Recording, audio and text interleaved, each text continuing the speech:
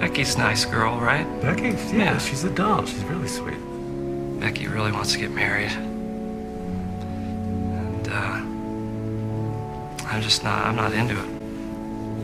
And, the day that we got the call, I was actually gonna break up. I was over there to break up with Becky.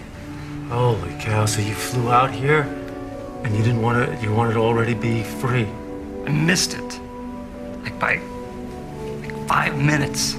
Oh my gosh. And then you couldn't do it after she killed herself. What do you think would be the appropriate time for somebody to wait till they... till I tell her? If it was a mother, I would say you'd have to go back on the plane and wait maybe 6 days. Yeah, I mean... a week. For an aunt who doesn't even live where you live, who you don't see that often, I think you could do it when you get home. What should I say? I mean... just tell her you're not happy. That's very good. That works. Thanks for your advice. Is he okay? Oh, yeah. You would be very surprised how broken up he is about this. He's been very, very quiet for several days. Sweet. Yeah, I know. Oh, sugar. Oh, no, Becky. Oh, no. Oh, my gosh. Oh, what did he say? What happened? You just kept repeating something about not being happy. Oh, my I God. worked through that, you The know? nerve of this guy. Jerk. What kind of timing is this? I just buried my aunt. I know. And he breaks up with me? You don't do that to somebody. No.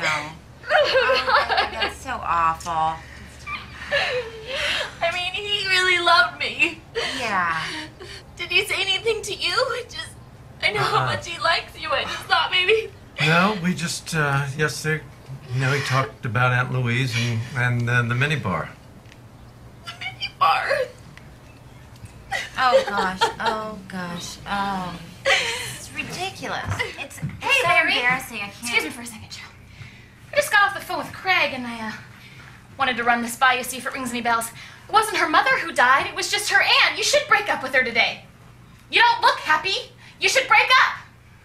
What? Yeah, that's what he said. Okay. Oh, my God. Did you tell Craig to break up with Becky? He talked to me at the funeral, but I told him to wait till he got back to Tallahassee. I didn't say to do it last night or today. Well, never mind. What is the matter with you? He's a bad guy. I was doing you a favor. Okay, Larry, I think you should just leave. Hey, Larry. Oh, hey, Larry. Hi. Hi, buddy. This is Larry. Hey. Hey, thanks for writing me out to Becky, by the way. Really appreciated it. I did not rat Oh, you you out. did? You told her everything we talked about. And I told you not to say anything. Well, that's your problem. What a jerk. Oh, I'm a jerk? Yeah, Is you're that a right? jerk. Oh, boy, oh, boy. Oh, what are you going to do, beat me up? Yeah. Maybe I will. Go ahead, take a shot. You Hollywood people. Guys, gentlemen, I cannot have the two of you standing in the lobby of the hotel yelling at each other. Right, I'm sorry, sir. Excuse me, are you two guests with the hotel this evening? Yes, I am. Can I see your room key, please? Yes, sure.